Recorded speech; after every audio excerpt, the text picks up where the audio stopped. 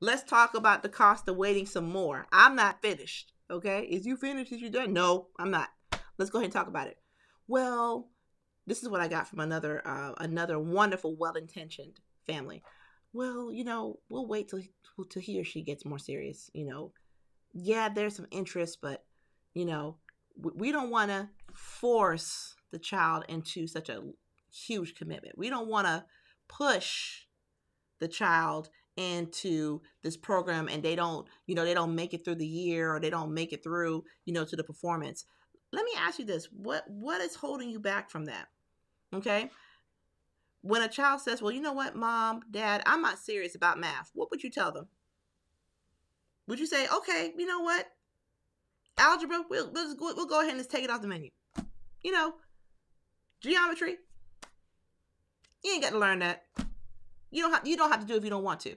A lot of times when we think about music, we really do put this music thing in the nice to learn, but you don't have to learn.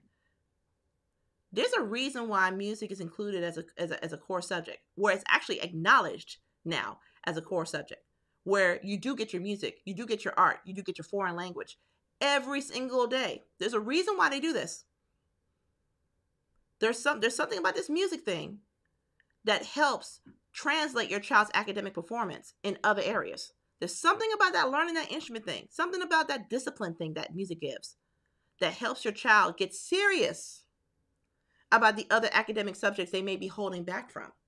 So I always tell a family this when they give me that line. Well, we don't know if they're really serious enough to be a part of this program. This program is so nice, but we don't know if they're going to be serious enough. I always ask them, are you serious enough?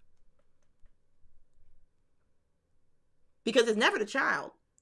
Because the child is only going to follow the leadership of the parents. When the parents are serious, the child is serious. We see it time and time again. We see it from professional athletes. We see it from professional musicians. We see it from executives. We see it from all walks of life. Successful people, as far as their work ethic, as far as what they're able to produce, more than likely have professional adults, serious adults, who took pride in learning, executing, performing, doing this, in the art of the doing part.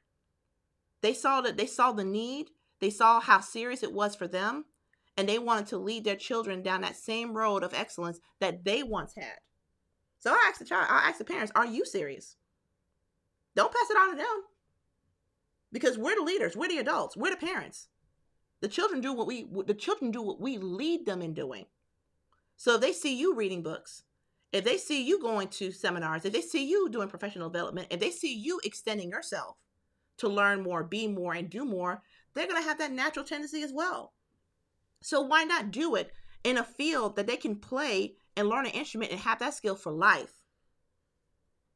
We're not talking about a skill that they can only, when you do sports, love sports. But guess what? Them knees not going to last forever.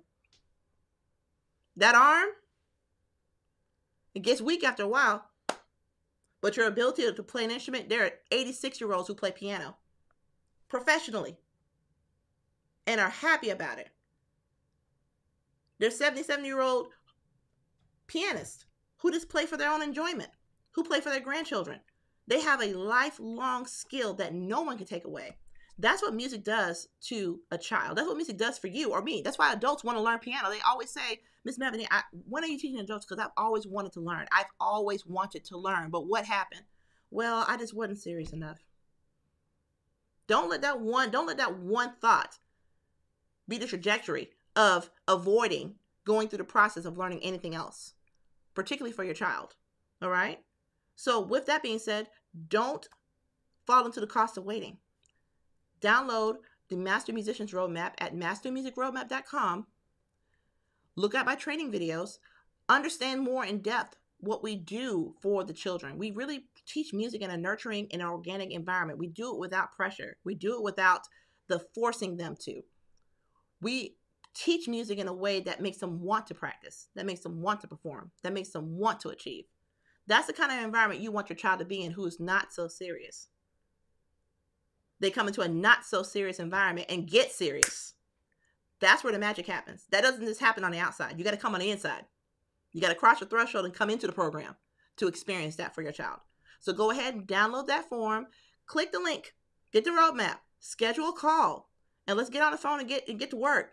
The cost of you waiting too long now. You still listening to me? You need to go ahead and download that roadmap, and I'll see you there.